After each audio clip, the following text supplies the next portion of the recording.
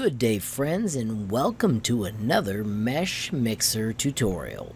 The first video I created showed how to add supports. Now we're going to show you how to split an item up if it happens to be a plate. So I'm a big fan of this Cube Gears 2.3 that was created by Emmett a long time ago. But one of the fun things you can do is print it in two colors, and then it just looks much slicker. Unfortunately, the design right now is on Thingiverse as a plate, which means you print the whole thing all at once, and then when you're done, you assemble it. That's fine, it does work, but if you only need one piece, well then it's a drag.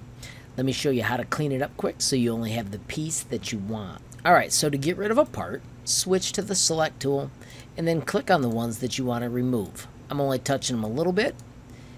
And I'm going to just keep this one large piece, and then I'm going to hit the letter E to select everything, and I'm going to hit delete. I've still got the select tool on, and this time I'm going to just draw a line that touches all those. I didn't mean to get this one, so I'm going to do Control Z to undo. I'm going to hit S for select this time, show you a shortcut. I'm going to touch again, notice it just barely brushed all of those, and I can hit E to select everything and hit delete, and I'm down to just the one part I wanted. At this point I can do file export. I like to do STL binary format. I'm going to put them in my 3D modeling, and then I'm going to put this as the 2.3 large part.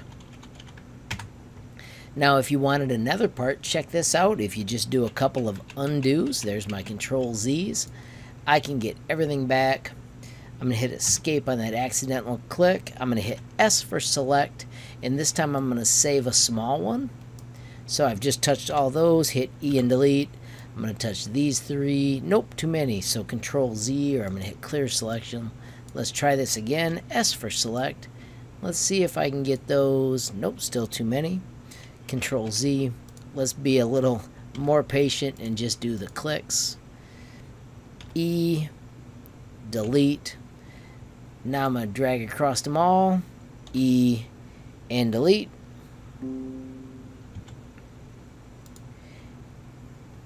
And then now I can export that piece the same way. File export, still binary, and this is still the 2.3 cube, but this one is the small part.